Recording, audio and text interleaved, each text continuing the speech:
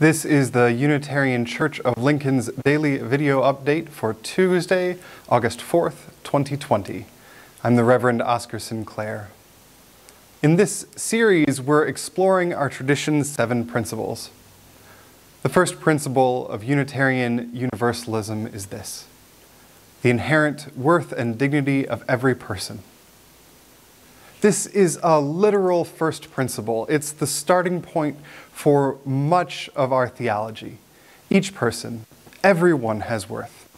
Each person has dignity.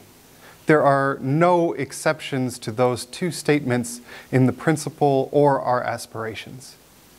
Every name behind me is beloved.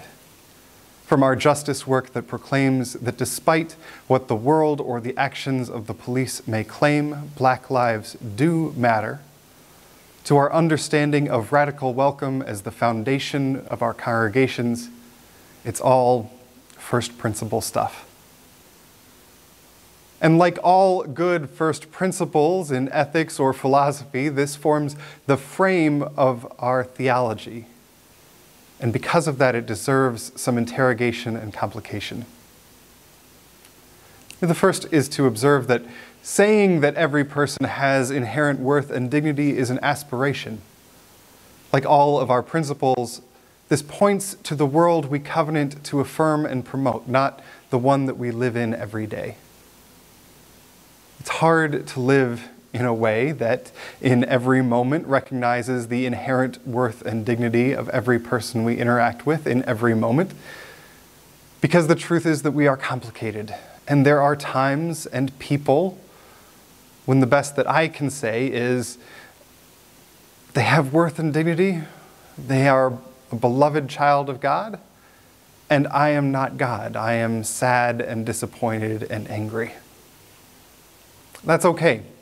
It's okay that sometimes that's challenging. We'll talk more about the nature of covenant and aspiration tomorrow when we talk about the second principle. The other complication with the first principle, as written, is that it centers the importance of the individual in our theology and culture. And there has been a lot of ink and pixels spilled over this tension in Unitarian Universalism in the last 5 years or so. Here's the basic tension. We are a covenantal tradition. The community discerning together is really important to us. And yet we also have this really strong emphasis on the individual as a first principle. And resolving, or at least unpacking, that tension is probably the overarching project of my generation of Unitarian Universalist theology. Because proclaiming that all people have inherent worth and dignity is not the same thing as saying that individual beliefs will not be challenged in our congregations. The emphasis on individualism is one of the things that gives rise to the unfortunate idea that you can be a Unitarian Universalist and believe whatever you want. So, getting on a soapbox for a second, I do think that there's a lot of value in healthy tension. So yes, our first principle affirms the individual, and many of the others affirm collective discernment. Figuring out how to balance those things, how to hold 2 truths at once, is the beginning of a rich, rich understanding of who we are and who we might be. Part of the answer then is to develop a better vocabulary and comfort with theology. What we do as churches is not simple. It's not just about the individual, and it's not just about interconnection. It's a process that requires our attention, our care, and our love. Okay, down from the soapbox.